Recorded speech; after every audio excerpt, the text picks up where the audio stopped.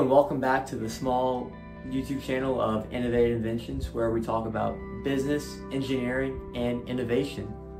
And today I made a kinetic sand art machine with 3D printed materials and an Arduino.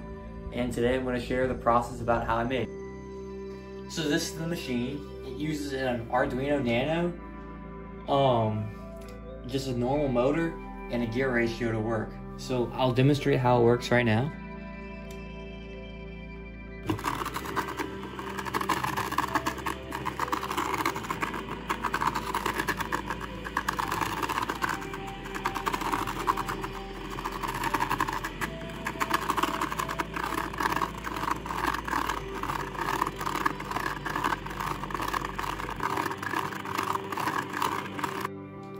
So it works using a very basic principle. We have a motor that drives a gear in the center, which I am about to show you.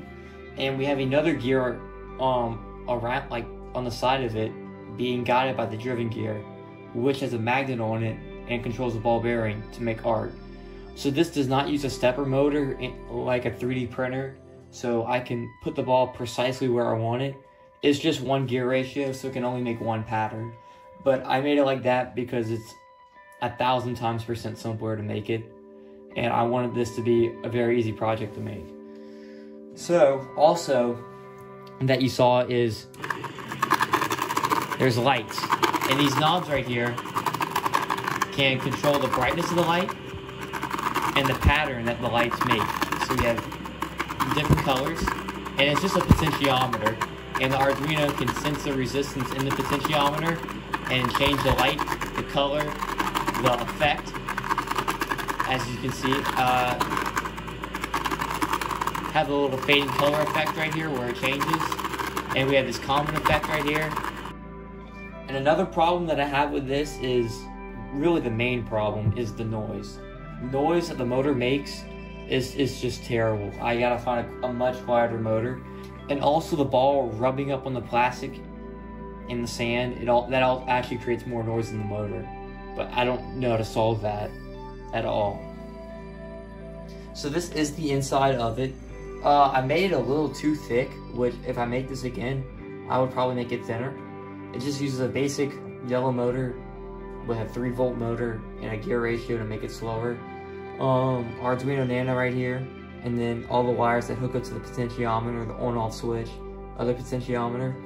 Another bad thing about this too is I did not have a motor controller, so I had to improvise, and I had an old TV in my room, so I just took some resistors out of it, wired it up in series and parallel so I get the right resistance while trying to minimize the heat that these resistors produce. This is very inefficient and probably not the best way to do it, but it's just what I had on hand, and I don't really plan on running this thing too much. So this is how the machine actually draws. We have the neodymium magnet right here. This is the driven gear, and this is the other gear. I don't know what this gear is called on the outside with the teeth all around it like this, but that just helps keep this driven gear in track. So as it spins, this gear also spins, and it creates a straight line, and then when it comes this way, it creates another straight line. And then when it goes on the other side, it's offset just by a little bit, so the next line comes this way. And it's all about the ratio of these gears. So if the teeth have a different ratio, it would create a totally different design.